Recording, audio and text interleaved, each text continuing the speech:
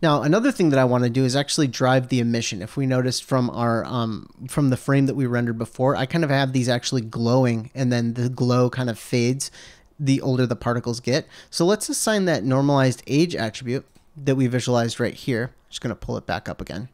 Let's use this normalized age attribute to drive the emission color of our particles.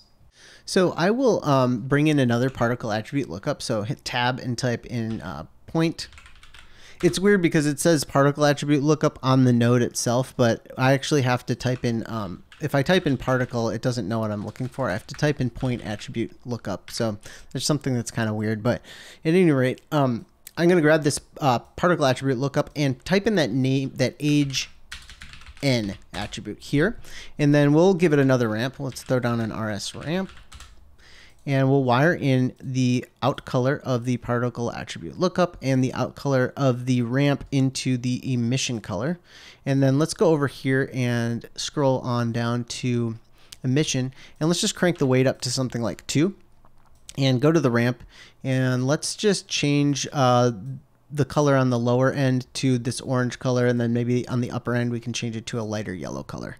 And let's render this now. You can see that we kind of are getting like somewhat of like a lava effect. You know, it's like a little bit, you know, we're just, it's changing color. It almost looks like it's cooling off, except I kind of have this backwards. Let's just go to a deeper red on the older side, and like a brighter yellow on the younger side. So we can crank this back and sort of start to see that changing colors as it gets older. The other thing I'd like to do is actually drive the emission weight.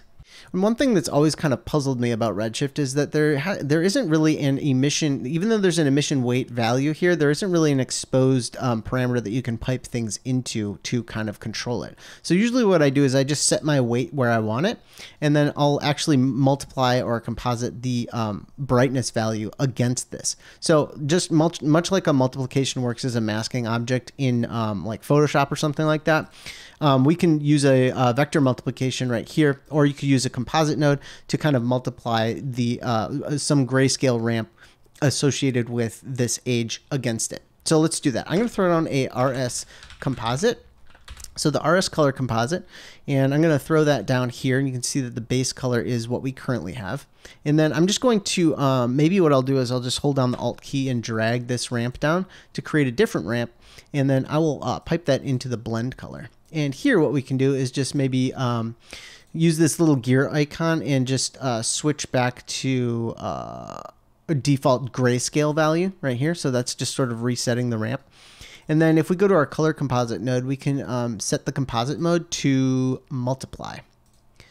And you can see that that ramp is now driving the brightness. Now it's actually driving the brightness. It's getting brighter as it gets older. So if we just go over here on this ramp that we've created here, there's a nice little switch that allows us to kind of mirror or like reverse the ramp. So we just can do that.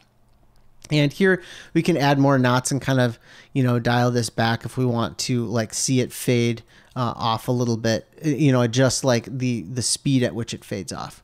And in fact, this is looking a little bit too yellow to me right now. So what I might do is actually just maybe remove the yellow from this, or maybe actually use this orange and add another knot. And then if I double click on this knot, a color picker comes up. I can just kind of choose a darker red and just kind of dial that around however I want.